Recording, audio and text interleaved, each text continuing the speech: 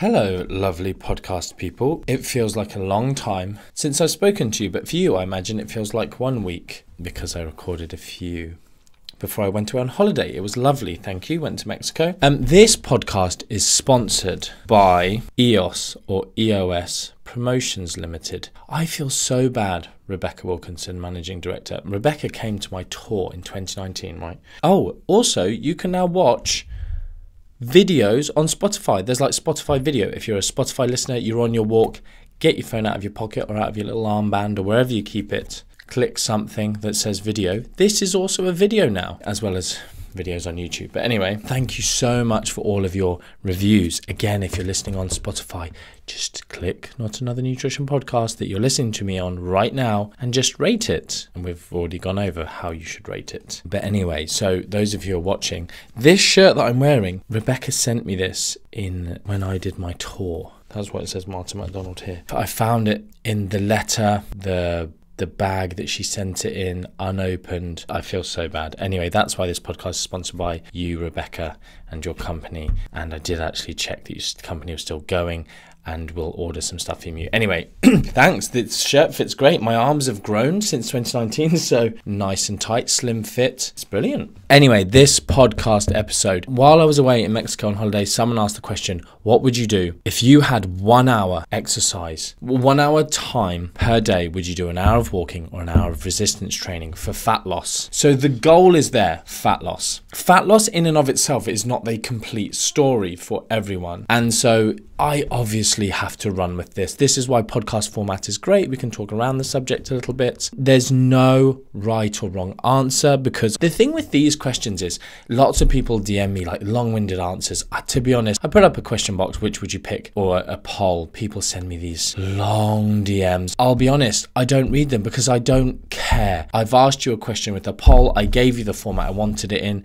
If I wanted an open discussion, I'd say DM me. I did not. If you don't attach nudes, of course, I'm not going to spend as much time in that mess. I'm joking, kind of, sort of, am I? So, lots of people are like, well, I would do this, I would do that, it depends, blah, blah, blah, blah, blah. That's the whole point of me doing this podcast, not for you to say in my DMs, just which would you pick? It was just an interesting thing. Just click the button, move on, it's fine. It's not a test. So there's no particular right or wrong answer, but I've given it a little ponder, and I'm just going to talk to you a bit, as ever, about what the research says, maybe in and around this subject. So it does depend on the really specific outcome you're looking at. It does depend on the situation. So if we take this to the extreme, you have 1 hour to move in a day. All your other time, you don't have time to get off the bus one stop early and do the extra walking there. There are no stairs at your place of work. You have to use the lift, or you already use the stairs, but it doesn't contribute to your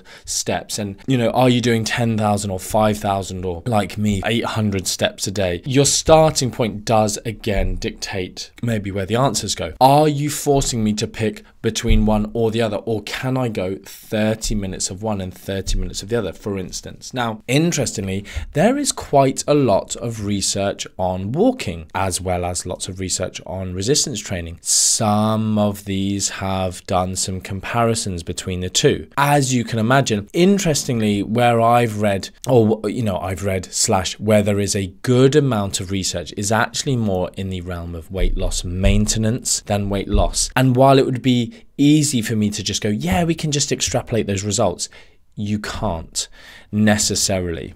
What I will say is that during the phase of weight loss maintenance, or attempted, should I say, weight loss maintenance, which, can be done. For instance, this just cropped into my head. It's not the study I was about to talk about, but a different study that looked at weight loss maintenance, and they essentially assigned them. I talked about this study in my, compassionate approaches to rapid fat loss lecture at Mac Nutrition Live last year. What month are we in? Last year, I guess. Or did I even? I might have removed it before I actually did the talk, because I never have enough time for all my slides. But essentially comparing 1,000 versus 2,000 calories burnt during walking over a week? And was there any difference between the two in terms of how it affected weight loss maintenance? And interestingly, in line with other work in this area, there didn't seem to be a difference between the two. So you essentially got this hugely diminishing returns above roughly 1,000 calories per week walking. And I think it was it a brisk walking? I'm not actually sure it was. That's potentially a different study that I'm thinking of. And so, you know, in this instance, we get this idea of, well, this is quite in line with some of the recommendations that we get, this sort of 30 minutes of walking per day, ideally brisk walking, for instance. So above 1,000 calories per day, hugely diminishing returns with regards to weight loss maintenance. And in that study, I believe the follow-up was around 2 years, and a significant proportion of the subjects were within plus or minus about a kilogram of their end weight from the weight loss period they had done before that. So we've got that interesting instance. And other stuff with regards to weight loss maintenance, a different study. And obviously all of these studies I will mention, I will then speak to my staff who time point this, and they will get the studies off me, and they will be linked in the show notes on my website, martin-mcdonald.com/EP, and whatever episode this is, like 80 something at the minute, I guess. And so another study, weight loss maintenance during the weight loss, I always say this, attempted weight loss maintenance period, because some people gain, some people continue to lose, and some people stay the same, give or take. And one interesting difference, this was walking versus resistance training in this weight loss maintenance period, is that what happened was that, as you can imagine, resistance training is very good. When you're in a surplus, some of those calories will be used towards lean body mass gains. So when I said at the beginning of the podcast, it depends on the overarching goal. Is it just pure weight loss, or is there some kind of body ideal that you have in your head? And does that body ideal look like someone who resistance trains and has some muscle and has the shape of those muscles? Because for some people, muscly isn't beautiful. Even femininity with muscle isn't their goal. I'm trying to be quite specific with my words here, because there's this whole, you won't get really muscular. It's like but you will gain some muscle, and you will look different. You will have curves in a different way that are muscle. It's like, yeah, but that's beautiful. Is it what that person wants? Everyone's different in their ideologies of what they want and what they believe is beautiful and what they want for themselves. It's not for us to say. But there's quite old studies. So I'm not just speaking out of turn. I'm not just kind of being very PC here, sitting on the fence. But there are differences in what people want. But then we can look at some of the literature, decade-old literature, 2 to 3 decade old literature looking at body image. So that's just basically based on what people view themselves as. So with all their different ideologies. And those who partake in weight loss programs using resistance training versus walking, those who participated in resistance training ended up with better, significantly better body image. Now, that's a can of worms, because it's like, people could go, well, that's because of the body ideals that society's pushing on them, and therefore, and yeah, cool, fine, have that discussion. But I don't think anything much has changed in that time, other than maybe more larger body fat acceptance. The movement is there. It's a huge movement. It is doing something. It is already having positive and negative impacts on people. And, I won't go any further with that, but we probably still are in the same place where doing resistance training would improve people's body image of themselves. And actually, body image being this hugely interconnected network of just there is a level of just body appreciation. If your body's can do stuff and it's functional, it may look exactly the same, but you still have better body image because it just does stuff, and you're like, wow, it's powerful, it's strong, it's whatever. So anyway, this discussion, I have this discussion. Really, this is just one of these, people get drunk late at night and they sit up and they just hash out, they just talk about the world. And that's what my podcast is. But I'm just bringing some of the research in this area to you. Now, it is just that thing of, if people who do a lot, there are differences in how people react to things. So I think this is the one that came up in my mind earlier, brisk walking interventions. So, right, we're going to make all of these people do brisk walking and lots of it, and monitor weight changes and health marker changes.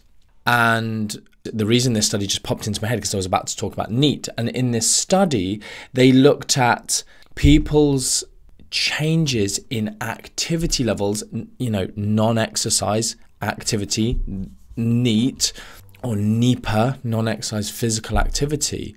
And some people actually, and we've known this for a long time, it's potentially even exacerbated when they do like high intensity exercise, like cardio, loads and loads of exercise. But even in this brisk walking program, some people became less active at other times of day because of this. And so you have this genetic, I talked about genetics in my very recent podcast quite in depth, and I probably touched on some similar stuff to this. And actually I'm going to talk more about this with regards to all these idiots now in the industry talking about personalized nutrition, and I called this stuff out first. You go and try anyone who called out people like Tim Spector before me. I called this out long ago. I knew he was going to be the next Tim Noakes. Even maybe it was on my podcast. So, how long has my podcast been going? Anyway, so I'm going to do some stuff on this on individual variations. Lots of you will know I've been talking about DNA testing and food intolerance testing, all these things that supposedly give us this ability to personalize what we do with our nutrition or exercise that just do not work. Microbiome testing, all of this stuff. But in this study, for instance, this brisk walking, it was like, yes, some people got less active when they started doing a planned brisk walking exercise intervention program. So there is an element there. Would you know about that? Probably not. People go, you got to test what works for yourself, and it's like, you probably wouldn't know if your NEAT went down as a result of walking. And walking, across the board, people getting these health benefits. So, no one walks more, becomes more active, and suddenly it's like, oh my goodness, their cardiovascular disease risk factors are going up. Like, that doesn't happen. Some people get brilliant effects. Some people get, very little effects, especially if there are other activities going down. But the brisk walking will, the cardiovascular system will benefit from that. So again, getting away from this purist view of like calories burned is good. One other thing that sprung to mind with regards to this idea is the fact that resistance training during a targeted fat loss intervention, so when we're trying to get ourselves into a state of more calories burned than calories stored, energy deficit scenario, and we know when we are in this state of negative energy flux, our NEAT tends to go down by varying degrees based on our genetics. Resistance training seems to attenuate, reduce our specific reduction in NEAT. So let's say my reduction in NEAT isn't very much, someone else's is much bigger, but both of us seemingly will benefit from doing some resistance training during this dieting phase, let's call it, will benefit from our metabolism, and we're talking our total metabolism, not a BMR, but our total energy expenditure. The amount that will reduce as a result of dieting will be less because we included some resistance training. You may need to just click that little button, 15 seconds, 30 seconds back. Just listen to that again if you need to clarify that. So the negative effects, the reduction in our overall energy expenditure over 24 hours might be less, is likely to be less. In research has been shown to be less, and you can click the link in the show notes to find this study, might be less because we engaged in some resistance training activity during a diet. So I'm kind of trying to build a picture for people to be able to make their own decisions. Like, you are going to retain muscle / build muscle more during your diet if you're doing resistance training. That is a hugely obvious fact. You are going to be able to change the shape of your body more by engaging in the resistance training, and then you can use diet to lose body fat, put yourself in a calorie deficit. You also have all of these other opportunities to be active in life, but maybe you're saying that you don't.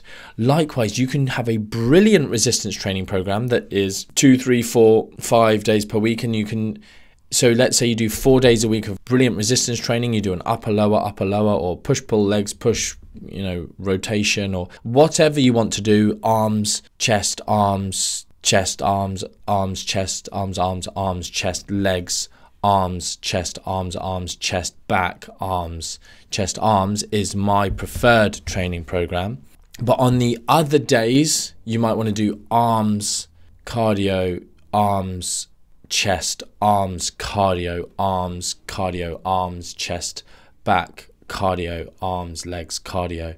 And I'm saying cardio, that's when I'm talking about walking. But anyway, I'll stop messing about now. You see what I mean? Is like, this person has given us this scenario where I've got 1 hour today, 1 hour per day to move. And it's like, cool. It can be different on different days. And it depends on your goals in terms of, as if someone was your coach, it would be looking at like, let's look at the overall. We've got 7 days, we've got 7 hours. How are we going to prescribe these 7 hours? There's also the important thing of going, well, how much do you want to improve your fitness? Because walking isn't going to hugely improve fitness unless your baseline fitness levels are very, very low. And actually you can improve VO2 max. You can improve your cardiovascular system through certain types of resistance training as well. So, can you almost subconsciously or without increasing the tax on your time, increase your NEAT and increase steps done through different daily activities, and then use that time to do resistance training. Likewise, I will just finish by saying, change your training up so you're doing 45 minutes resistance training and then 15 minutes of moving, of walking, of even, potentially doing some higher intensity interval type training, which will really, really stress your heart, benefit your cardiovascular system, and almost, just your volume of training will just go up in that time period. When your time poor, high intensity interval training is actually quite an effective, time efficient way of doing those things. For fat loss, we then just have, then there becomes discussions about impact on appetite, impact on your state of energy flux, what your appetite does in the long term. So I feel like I've given you some interesting insights there. I've talked to you about some research. I've not given you some exact answers, but I hope I've probably at least gone, do some resistance training. I saw someone discussing about don't sacrifice sleep for, some extra steps. And I thought, that's a brilliant recommendation, because there are people out there going, I get 6 hours sleep, but if I just get 5.5 or 5, I get an extra, I need to hit my 10K steps, I need to get up before work. Actually, do you know what? Your appetite's going to go up. How inactive are you really? Do you need to be doing those? Why are you doing those? Sleep is so important for so many different things in terms of mood, mental health, appetite, recovery. People talk about balancing hormones. Forget all these fancy protocols. Just flipping get enough sleep. That's this kind of scenario that we're talking about here as well. Cool. Anyway, until next time, I think I might actually just quickly turn this podcast around and record one straight away on this. My mind's going on this whole personalized nutrition rubbish going on. Just again, I'll do it. I hope you enjoyed this podcast. Please do, if you're listening on Spotify, leave a review. Or you don't even have to leave a review. You just literally click a button, 5 stars or whatever stars, but probably 5 stars. 5 stars. 5 stars, fine. Much love. 5 stars.